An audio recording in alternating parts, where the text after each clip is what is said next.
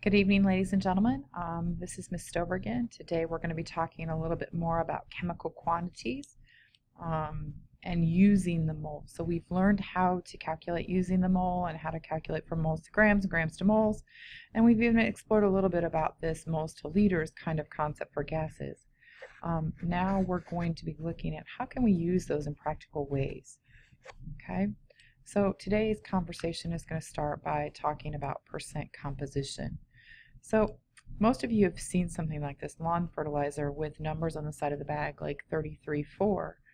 But what you don't really know is that those numbers represent the percent of that particular element that is needed for fertilizer. Normally nitrogen, phosphorus, and potassium in certain forms. So those numbers on the sides of the bags actually represent the percentages. So in this case, 30% nitrogen, 3% phosphorus, and 4% potassium. So I think I can truly say that in this book we have all of the elements of a first-class thriller, and you can see the composition of things going on. Just a little funny to kind of get us through the next portion here. Okay. So percent composition, it's pretty simple. Percent composition basically means it's the percent by mass of each element in the formula. When we say by mass, what we mean is that we need the mass of each of the elements and the mass of the entire compound. With those masses, we can then begin to find percent composition. So there are two methods of doing this. One, we're going to use the formula, and we're going to use the molar mass idea to get all of this information that we need. The mass of each element and the total mass, the total molar mass. Or we can use experimental data where we've measured the mass of the elements or measured something to get the mass of the elements. So you have to remember a couple of things about percentages. So percentages are really interesting because percentages are always the part divided by the whole.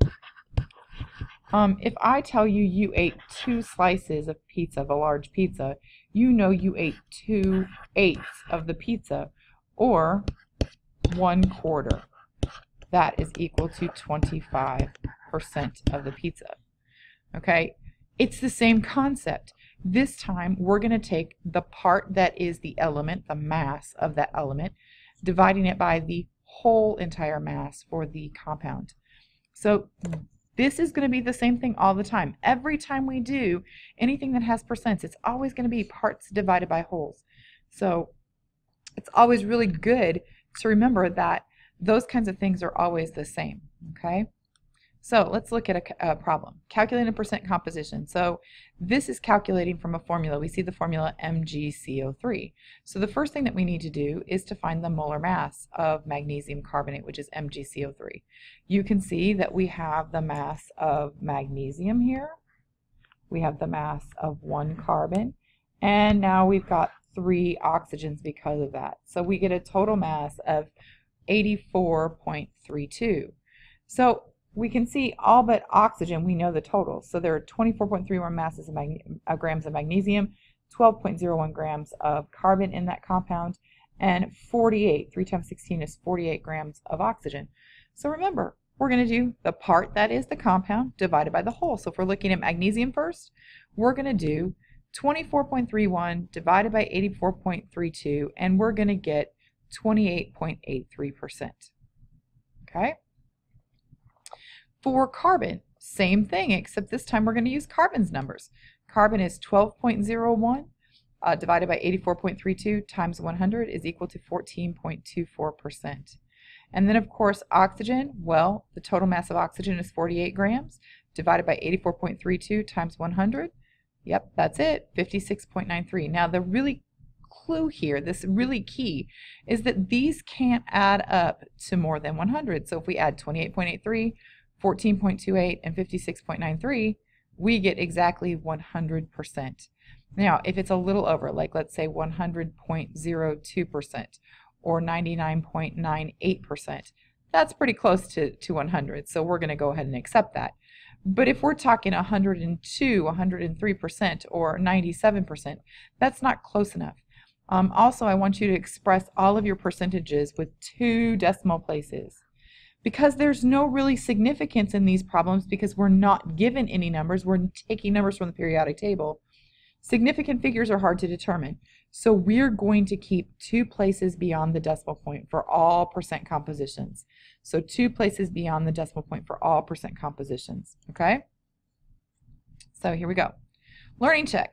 What is the percent composition of lactic acid C3H6O3, a compound that appears in the blood after vigorous activity? So after you exercise, you actually get lactic acid that builds up in your bloodstream. So what are we going to do? Well, let's see.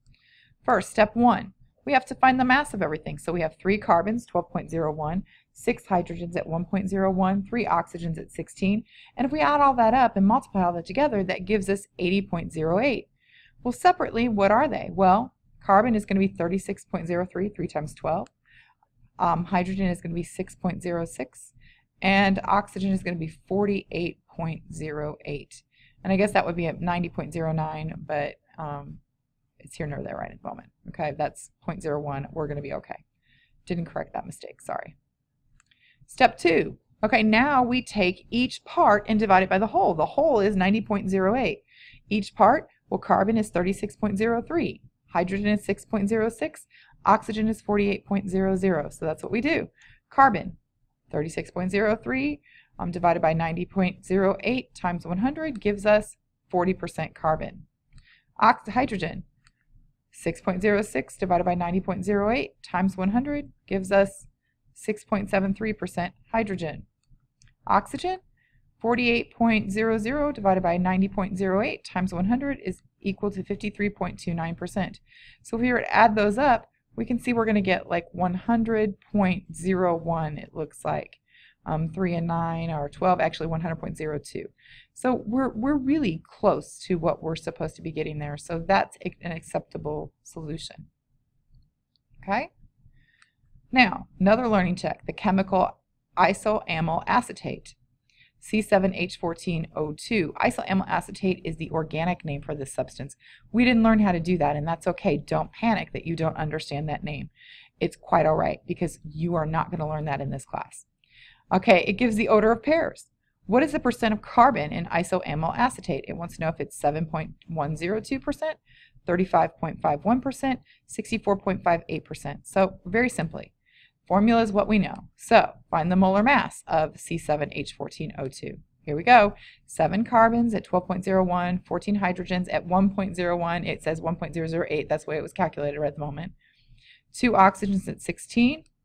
And we get 130.18, give or take, because of the 1.008. So carbon is 7 carbons times 12. That's 84.07. So all we're worried about is carbon. We don't care about anything else. So here we go. Carbon, the mass of carbon divided by the molar mass times 100. That's what we're going to be doing. So here we are, 84.07 divided by 30.18 times 100, and that gives us 64.58% C. So the answer choice that was correct in the last problem was number 3. It was the 64.58%. Okay? So from the formula, it's pretty simple because we just used the molar mass, same thing that we've been doing already. Now, we're going to complicate it just a bit. So how do we calculate the percent composition from experimental data? In actuality, it's exactly the same process. There's one difference. We don't know the formula. So we don't have that information. So whatever information we're given, we're going to assume it's complete. Okay? So here's a problem. Find the percent composition of a compound made from 3.83 grams of magnesium and 2.52 grams of oxygen. So we can see the mass of each of these things.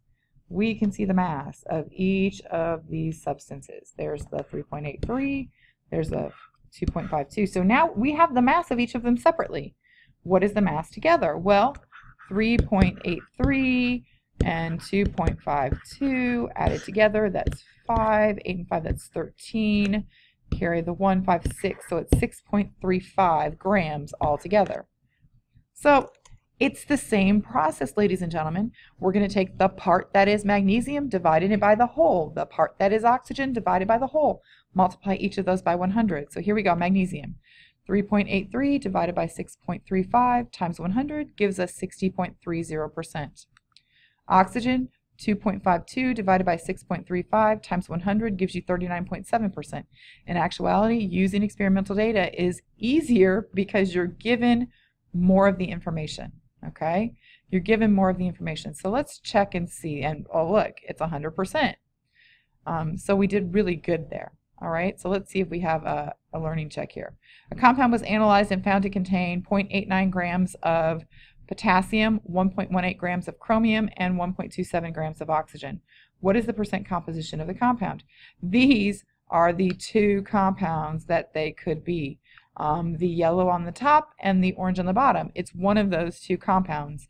We're going to get that a little bit more down the road and how to understand which one that is. But I'm telling you, it's either the yellow one or it is the orange one. So how do we go about doing this? Very simple.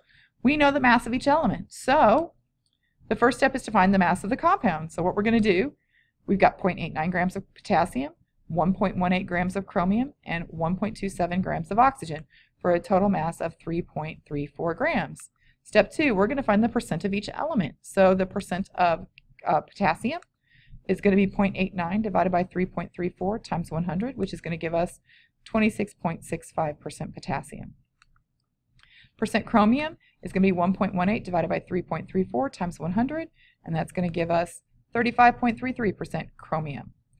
Oxygen, 1.27 divided by 3.34 times 100 is going to give us 38.02% oxygen.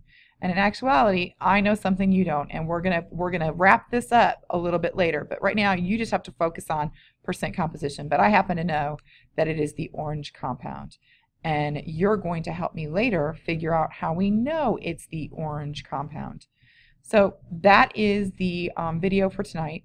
Please make sure you've watched it for Monday, and we'll have a conversation and some work to do on Monday, and then a lab on Tuesday.